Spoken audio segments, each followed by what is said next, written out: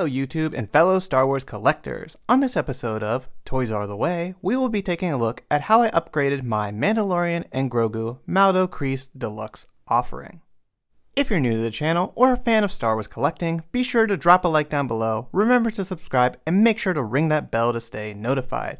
Upcoming videos will feature similar reviews, diorama builds, and much more from the vintage collection, so stay tuned. But with that said, let's get on with the video. Welcome back everyone. In today's video I wanted to share with you how I've upgraded my Mandalorian Deluxe pack, specifically the spiders and the Mandalorian figure itself. This was a really cool offering to get from the vintage collection, and it's technically the first set of beasts that we've actually gotten in quite a long time in the vintage collection or even the 3.75 scale. So really cool to get these spiders. They're really awesome. I would love for Hasbro to release the larger version of this creature. I think that would be an amazing offering, and it would really help us complete this scene because we have spiders, we have the Razor Crest, we just need those larger spiders and Frog Lady, and that would be a really cool display to have in your collection. But I'm really happy to finally get some type of beast in the vintage collection. You know, the Mandalorian comes across a variety of different creatures in his adventures. We've got the spiders, we've got the Mudhorn, we still need a Blurg, and you know, it's just nice to get creatures into your collection to really help build out these worlds. These spiders were awesome to see in live action. I had seen them in Rebels before, and yeah, I'm just a big fan of these creatures. So I wanted to add a little something more to them because this offering really didn't do a lot of detail work when it came to the spider specifically. They are kind of just a plain white plastic and there's not much detail to them, so that is something that I wanted to add to really bring them to life. This Madlo Kreis set was the first deluxe offering that we got recently in the vintage collection, and is probably the first and last time that we will see the carded bubble on a deluxe package. Since then they've moved on to the all cardboard box, which are nice and all, and I'm not really sure if, you know, I like this more or I prefer the box. They're both kind of cool, but I think this is kind of a special card now. You know, we're never going to see something like this again, and it was also a Walmart exclusive, which makes it a bit difficult at times to find a nice carded sample. So with that said, let's take a closer look at this card. In here we have the Mandalorian along with Grogu and spiders wonderfully displayed in their bubble on such a timeless vintage collection card. Nothing is better than these bubbles and just wonderful card art. And I really like this image of the Mandalorian holding Grogu in the ice caves. I think it looks fantastic. I love how the Kenner is just displayed down below on like this ice ridge. I think that just is a really nice image. Also, Grogu looks pretty cool right there, being held by the Mandalorian. And the figure itself looks fantastic. I love the orange background. Really brings everything together and makes it pop on this nice, cool toned card. So really nice stuff there. They found a nice way to package in all the spiders and everything, so everything's well displayed and a really nice looking card. On the back we have a nice image of the Mandalorian in an action pose with some spiders and stuff, so that's actually pretty cool. You know, you don't normally see the actual figure that you're getting in the package displayed on the back. So that is fantastic. You also have a wonderful lineup of vintage collection figures here. So this is actually a really nice card and really nice back. And it is also numbered, as you can see. We have VC 211 in the line. So not only did Hasbro do a unique deluxe card, they also decided to make it part of the vintage collection numbering system. So definitely one that you want to have in your collection, and I am happy that I was able to get a pretty nice sample of this card. So fantastic stuff and a really cool offering.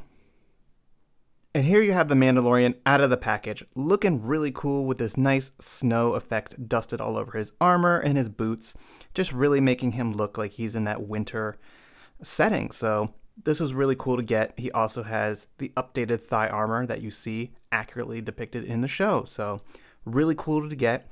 Also, the biggest improvement is the rocker ankles. This is the first version of the Mandalorian that we've seen in the vintage collection with rocker ankles, and I gotta say, it makes posing this figure quite a joy. So very happy to get this. My only qualm is still with the plastic cape, which is a bit of a bummer, but nothing too crazy. He still has the hole for the jetpack there, so that's cool.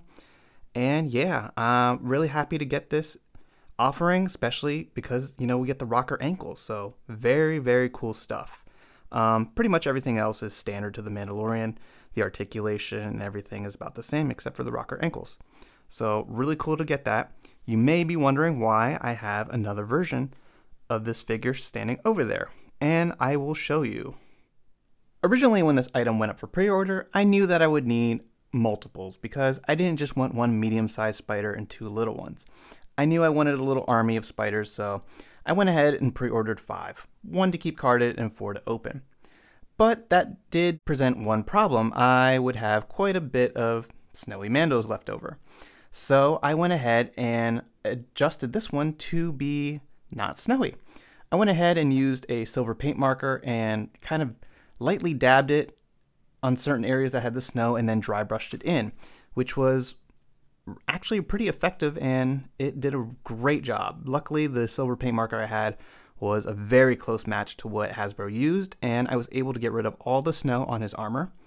And then with some acrylic paints, I just did a fantastic job of paint matching and just removing the snow. So there you have it. I have myself a accurate season 2 / coming up 3 Mandalorian. So really cool stuff. I put the soft goods cape that came with the Razor Crest on him, and this is just how I've been displaying him recently.